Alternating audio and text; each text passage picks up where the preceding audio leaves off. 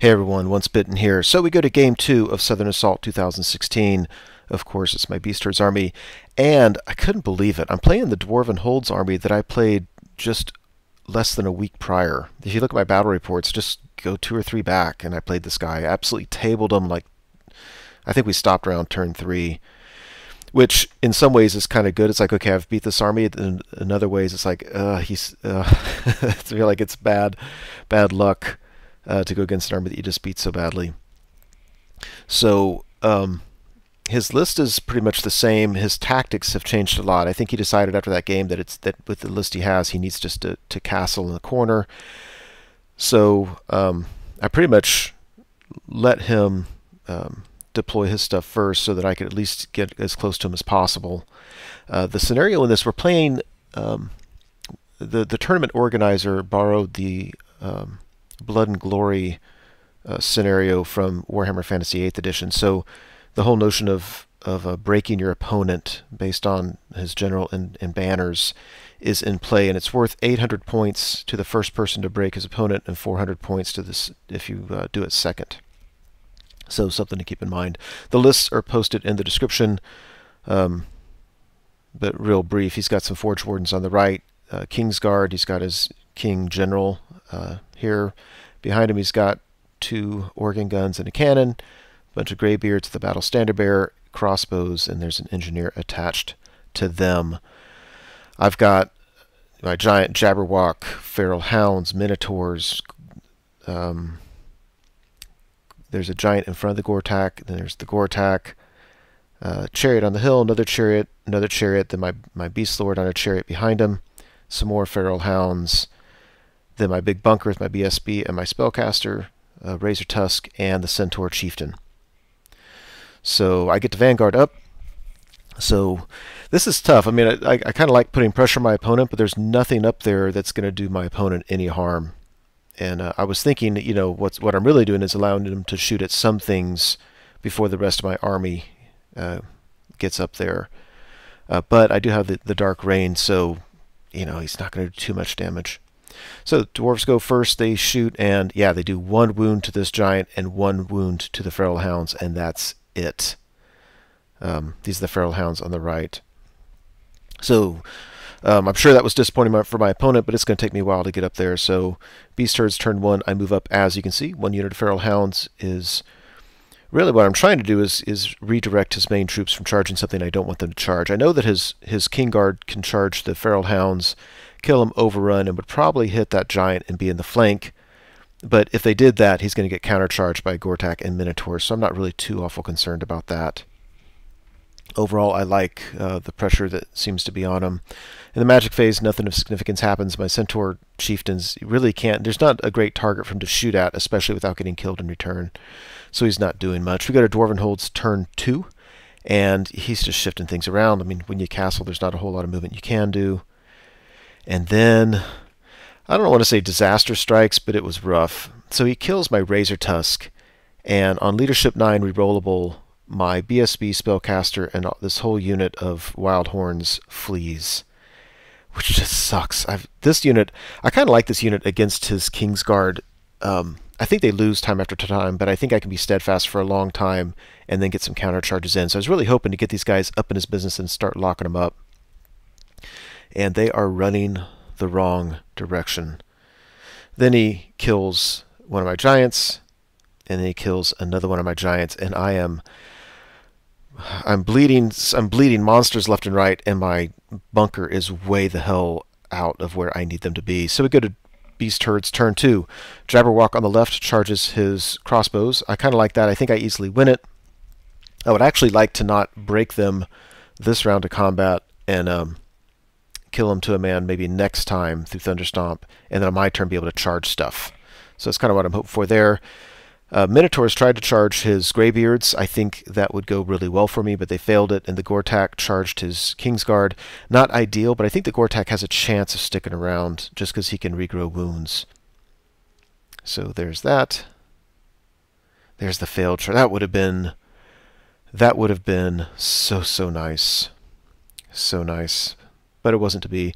This one, I'm going to strike before him. I'm putting all my close combat attacks into his general. I know he's hard to kill, but I'm still going to get impact hits and thunderstomp on the unit, and if I kill his general, that just goes a long, long way towards helping the cause.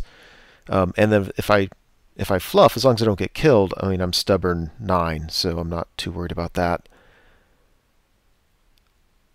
And after combat, yeah, actually my Jabberwock did better than I wanted him to. I don't remember if my opponent was steadfast or not, but I'm assuming he wasn't. But regardless, he fled. And I could have gone off the board. And so if I stay here, my opponent can shoot at me. But as long as I survive, I can start charging War Machines, and I'm really going to wreck his day. If I go off the board, then he shoots at something else, then I come on the board, and then he can shoot at me. So I said, screw it, just stay on the board. Over here, put 2 wounds on his general. I don't remember the details. I remember feeling that I should have done more, that he made some saves, but whatever. I've taken 3 wounds. I didn't roll any 6s to wound. I think it wouldn't have mattered because I didn't have any wounds at the time I rolled to wound. So my next round of fighting, I really, really, really need to roll some 6s. That's all I ask. Alright, so we go to Dwarves turn 3. His movement was nothing. We go to the shooting phase, and he kills a couple Minotaurs. Then, yeah, the cannon opens up on the Jabberwock and kills it. And then we go to combat. I don't roll any 6s to wound, and he does exactly 3 wounds by Gortach and kills it. Darn it. Darn it.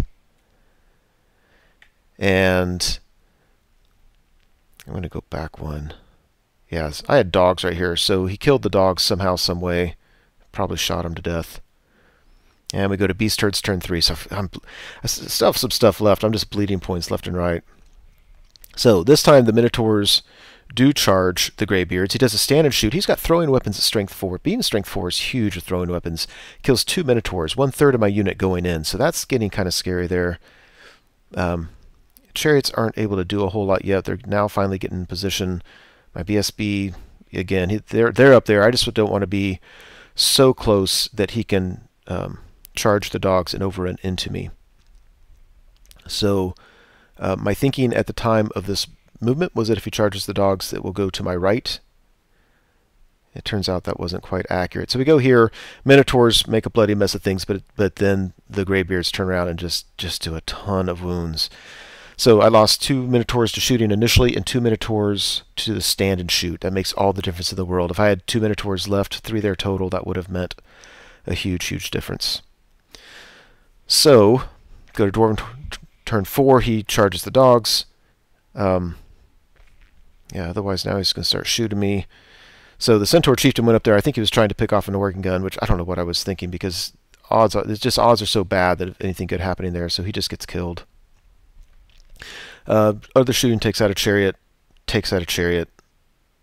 and he overruns, and the overrun takes it into my unit. So this is when I eyeballed it, I didn't think they could, but they did. So this is a matchup I haven't been worried about all game, but now the problem is I don't have anything in position to support, and I don't think I can win this. So he's going to charge in. I'm just going to try to take it the first round of combat, then reform into horde formation, and then pop the strength 4 thing and just hope I can do enough wounds. I do have a lot more wounds than him. So we go to Beastlord's turn 4. Chariot charges an organ gun. He goes straight ahead and then just wheels around 90 degrees. My general couldn't support the BSB's unit, so he went into my opponent's BSB's unit. I'm going to get in a challenge with the BSB, and I think just overall he'll be fine. I don't know if he can win as quickly as I need him to. So anyway, there's this. There's that. There's that. After combat, yeah, the Chariot, I don't think he even kills it. Darn it. Over here, impact hits killed a few guys. We get in the challenge, and it's kind of a big pillow fight. Yeah, there we go. Chariot can't even kill a dang organ gun. And yeah, he does some wounds. I reform, and I just need the strength 4 to work and punch through armor and stuff. So we go to Dwarven turn 5. My opponent is adamant that this is turn 6. So we're playing it as I had the turn counter. I thought it was turn 5. He thought it was turn 6. We counted it up, determined it was turn 6, which really sucks. So we're just kind of pillow fight over here. I think I've done a wound to his BSB. He's done a wound to my general. Yeah, I kill the organ gun finally. So now my choice is to charge another organ gun or go help out the Beastlord. There's a lot of points in the Greybeards of the BSB, so I'm going to do that. And over here, look at him. I did no wounds to him. I don't know. I don't remember what happened. I just couldn't get through the toughness and the armor save. It was so frustrating. So Beast Herds turn 5. Chariot charges the flank with the BSB. I really need to do some impact hits, get some wounds in there so they're not steadfast, and just win combat. That's the BSB in that unit. I should be able to run them down. That's a huge point swing. Remember, we're playing Blood and Glory. So right now my opponent has 2 unit standards, a BSB, and a general, so that's 5. And I have a unit standard, a BSB, and a general, that's 4. If you get to 3, that's a huge point swing. And I'm going back one. And I think that's just an action shot. And then we go to combat, and damn it all. The Chariot goes in there, does nothing. General takes a wound, his BSB stays alive, and then the Wildhorns just suck. Did a bunch of wounds, I lost combat, I was steadfast, they failed it, and they ran him down. So not only did I lose everything at that last turn, not only did I lose everything, but I lost the fortitude. And so, yeah. So because I lost fortitude, it ended up being kind of a moot point. But it was just killing me, that combat in the upper left of not being able to get wounds through, having the impact hits totally fluff. Because if I had gotten that unit and won it, and if my BSB had stuck, everything's different. Now I'm ahead on points and I get the fortitude break. As it is, my opponent's ahead on points and he gets the fortitude. Ends up being a 20-0 victory for my opponent. It was killing me. I liked my position, even though I was bleeding points more than I wanted to. I liked my position most of the game, and then all of a sudden at the end, and we lose it. I think playing one less turn didn't affect things too much. My opponent wasn't going to get any more points, I don't think. So the question really was, could my general pull his head out and kill the darn BSB? And can I do just some more? My Chariot's in good position. He can't be attacked, but he can attack, rake, and file. So if I could have broken that unit, that would have been a fairly big point swing if we played the full 6 turns. But who knows? Anyway, so very disappointing game 2 points-wise. It was a fun game. It wasn't that. It's just points-wise, a 0-point game just kills me for the tournament. And in a game that you thought was going pretty well was just very disheartening. But anyway, that's it. Thank you so much for watching the video. I truly hope you enjoyed it. As you know, YouTube has a variety of functions you can use to interact with videos such as this. You can like or comment on the video, you can favorite it, you can share it, and of course you can subscribe to the channel. And I encourage you to do any or all of those things as a way of interacting between viewer and producer.